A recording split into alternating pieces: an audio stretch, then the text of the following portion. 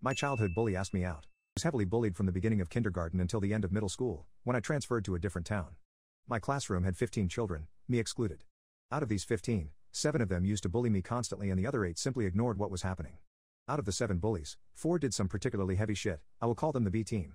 You can guess what B stands for, while the other 3 did some random lighter things, throwing paper scraps at me, stealing pencils and things like that.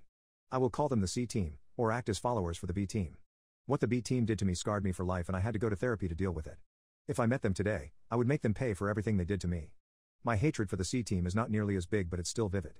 Until last year I couldn't bring myself to forgive anybody in that classroom, both teachers and students, for doing nothing to help me when the B team was tormenting me. Last year, though, my hatred started to fade following some serious events in my life. When I transferred, I swore to myself I would never go back to that town or talk to any of them ever again. Despite that, my past has found ways to follow me. I work in a pub part-time twice a week and around 6 months ago I met Nina there by chance. Nina was one of the 3 bullies of the C team and, while I have forgiven them now, it doesn't mean I want to have anything to do with her, so I tried to stay professional and act as if nothing was wrong. Anyway, physically she hasn't changed much. I mean, she has grown up since middle school, obviously, but I could still recognize her. The same cannot be said for me probably. In middle school I was obese, white like snow and I had light brown hair. While now I'm fit, my skin is a bit more pink and my hair has darkened in the last few years. When some of my friends look at my old photos, they struggle to recognize me. We didn't talk for much as I was working and she initially didn't recognize me, but when one of my colleagues called me to ask me something, she connected the dots. I have a particular name that is rare in our country, as it's really old-fashioned and nobody uses it anymore. Imagine, I don't know, being called Aristotele today.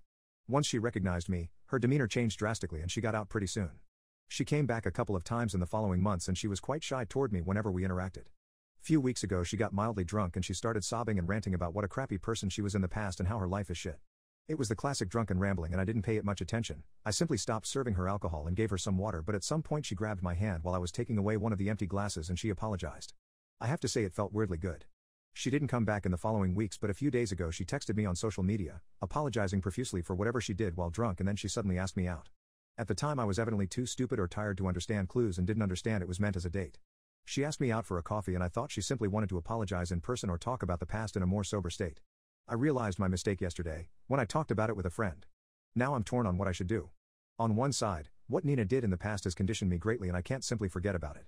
On the other hand, she really looks apologetic and she seems to have changed. It's been 15 years and maybe I should give her a chance. Update 1. After reading your advice, I decided to meet Nina for that coffee. It was awkward, but it wasn't that bad.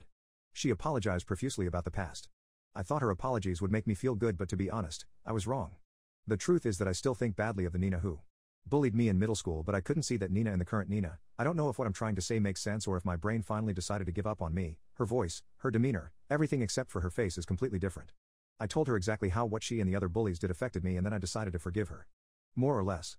I decided to start over as strangers and told her as much. I told her that while I couldn't forget what she did in the past, I don't know the current Nina. It's been 14 years since those times, more than half of our lives have passed since then, and I firmly believe people can change, so, if she wanted to try and get to know the current me, we could act as if that was the first time we met and move on from then.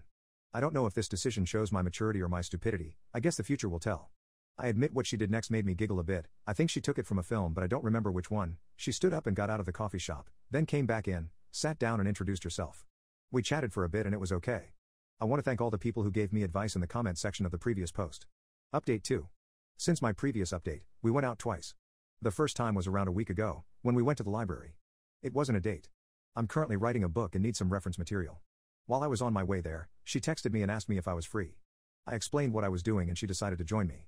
We read some books for a couple of hours, took a coffee and parted. The second time was last Saturday. I went out with a couple of friends and I invited her to come with us. I suppose I should introduce my friends to give a full picture of the situation. Mike is my best friend since school. He currently lives in another town due to work, but he comes to hang out with our friends during the weekend. The second is Mauri. I want to say he is the brave one in the group, but I think reckless would be more fitting. Last but not least there is Lucia. She is Mauri's sister and, despite being the youngest, she is a bit like a mom for our group of friends. She is the responsible one and the one who tries to bring a bit of sanity in the group. My friends know about the past and I talked about my bullies to them. They weren't exactly thrilled to meet Nina. We went bowling and then ate lunch together. Nothing meaningful happened, until Lucia makes a sly comment to Nina about the past, and a whole bunch of arguing kicked off. It ended with Lucia telling Nina to go die in a hole. I wasn't too sure why she took it to the extreme, but it turned out she and Nina had a secret relationship in school and Nina was the first person who ever broke her heart. I apologized profusely to Nina when I dropped her home that night. Update 3. Me and Nina hung out together 3 more times in the 2 weeks following my previous post. One time was with 4 of my other friends. We all went to the bowling alley. I would love to say I'm good at it, but no, I suck at bowling. I placed second to last, but I had fun anyway. Nina is quite good at it. She got second place. After that, one of them insisted we all went out for dinner, so we ended up eating at a nearby restaurant. I learned some good things about Nina that day, especially the fact that she loves Doctor Who, including the original series that came out in 1963. The original series of Doctor Who never aired in my country, so it's rare, even among fans, to find someone who actually watched it, so it was quite the surprise, and it was good to finally be able to talk about it with someone who understood what I was talking about. The second time we hung out was when she invited me to hang out with 3 of her friends, Valentina, Mary and her boyfriend Danny. Nothing particular happened. We all just went to drink something and chatted a bit. They all seemed like good people. Mary and Danny are lovebirds, while Valentina is probably the most talkative person I have ever met. The third time we were alone. It was a Saturday and I just wanted to chill out at home, watch a couple of movies, write a bit and try some new recipes. I wanted to have a second opinion on what I was cooking, and I knew most of my friends were busy, so I invited Nina as my taste tester. I tried 2 recipes and, while the first was pretty good, I completely butchered the second one. I think I desecrated the chicken I used for that one, and his soul will come back to haunt me someday. We laughed about my failed attempt and ate the good one. We were in a good mood, so we decided to watch some Netflix. It was a fun afternoon, and at the end of it we actually talked a bit about us. She told me that she still wanted to date me and that she had fun hanging out in the past few months, so, if I wanted to, we could try going out together. To be completely sincere, at the time I was still questioning if it was a good idea or not, but I was having fun with Nina and I didn't perceive any kind of malice in her words, so I accepted.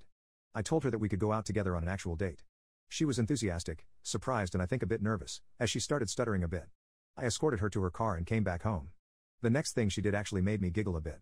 It had not been even 10 minutes since I went back inside and she suddenly rang at my door and, when I opened up, she said, "Hi, it's been a while. I'm here for our first date." She was giggling and smiling, and I admit, a piece of me fell for her in that moment. We did something simple, took a walk around town, grabbed a bite and called it a night. So, yeah, we are dating currently. If I remember correctly, someone in the comment section of my first update actually predicted this. I should probably go back and tell him he was right. In the past 2 weeks, we had 3 more dates and things seemed good. She went back to our hometown for Easter, but we will have a movie night the day after tomorrow. Well, this is pretty much all what happened in the past month. I think it's plenty enough for one update, but there is one major thing I have yet to reveal to all of you. Nina actually found out about this series of posts. I don't know how she did it, but she recognized a couple of clues. She asked me about it and, strangely enough, she is actually enthusiastic about it.